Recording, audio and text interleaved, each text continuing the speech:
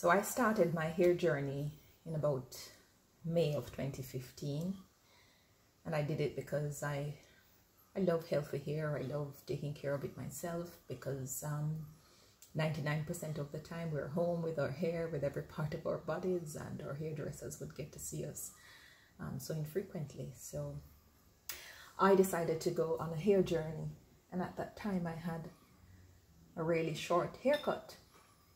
I'd done a very short do to about there, and I've managed to grow my hair to mid-back length at the moment.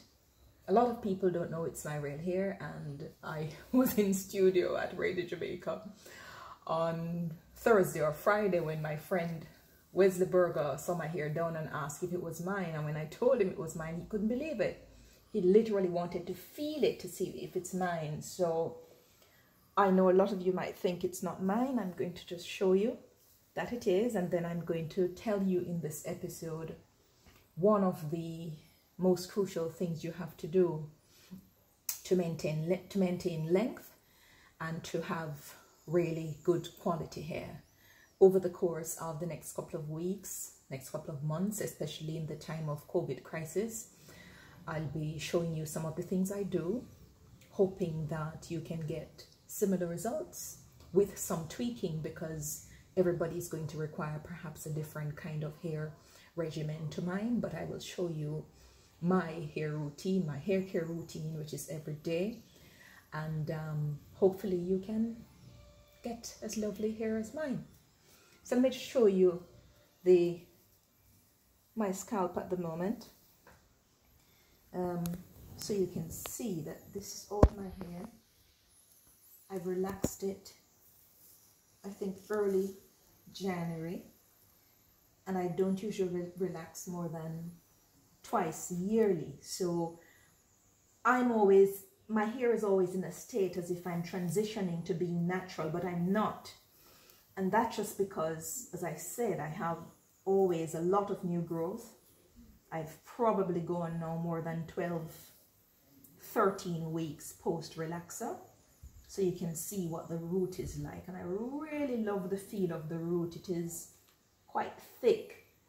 And when you do have a lot of growth, then when you do the relaxer, that's what's going to give you the length which you have to constantly maintain. So in this episode today, I will show you part of my hair care routine, which is moisturizing. When you have these two different types of hair, the natural hair coming out, because I've got maybe a 4C hair coming out, and then the relaxed hair, there's always going to be what they call a line of demarcation here, and it's going to need a lot of moisturizing to keep it nice and supple. If you don't moisturize, it is going to break, and it requires moisturizing perhaps twice weekly at least. Every day would be good, and I'll show you how I moisturize my hair and the products that I use. I like to moisturize with a moisturizer where the first ingredient is water, because the hair needs a lot of water, and I would just section it in about 2 or 4. I could probably just do it in 2 now, and I would take it up into a nice granny plait. I love grannies. And then I will, let me just see if I could find my hairpin. Can't find my hairpin at the moment, so I'll just use my tail comb. And then I will just moisturize this part. And then I will seal the moisturizer with an oil. And I'm going to tell you all about oils in this video as well. So the moisturizer I'm going to use now is one by L'Oreal, Mega Moisture. It's a moisturizing cream, really good. I used it before and I've bought a new one. It has sunflower seed oil in it, and as I said, the first ingredient is water. Lots of other good ingredients. Over the course of the next couple of weeks, I will teach you what to look for in your moisturizers. So I'm going to go in for some moisturizer, perhaps put it on the back of my hand. And then I'm just going to section my hair. I could start from here. I'll just section it. And then I'll take just a little bit in my hand and I'll moisturize down to the end. It's very important that you get those ends because I've had the ends, of course, the longest. These are a couple months old. I have had a trim, but I've had the ends for a long time. And I will go again and moisturize another section. Get every shaft of the hair into it. Moisturize. And you make sure when you're combing your hair out, you're using a large comb with very wide teeth because you have to be so gentle with it to keep the length. Yeah. And so I'm getting my ends in. And I have moisturized my hair in about 2 weeks because of the schedule I've had, but you do get back to it. Sometimes you don't do as much as you should, but you do get back to it. Yeah. So you moisturize. I come back down to the ends and I baby the ends a little bit more. Moisturize.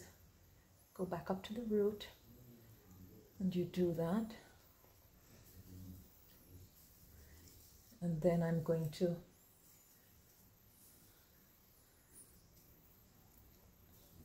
seal the ends now with a mixture of oils.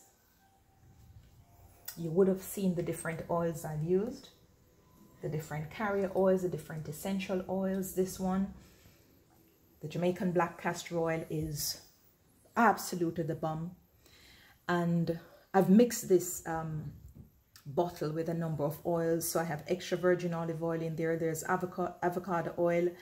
There's and some essential oils like my rosemary, my lavender, and I've mixed them up for a long time and had them, so I'm just going to put some on my palm and then I'm going to seal the ends. See, I just did about 3 dabs there and I'm going to rub it up in my hands, not too much because you just want nice moisture, you don't want it extremely heavy, and you seal the ends of the hair. And of course, the same thing I do to the left side, I'm going to do it to the right side so you can follow. Yeah, so that's the first tip in getting and maintaining healthy hair.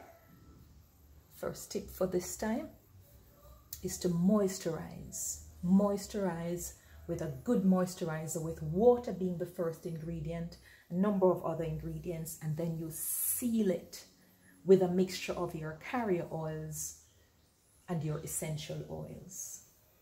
So enjoy.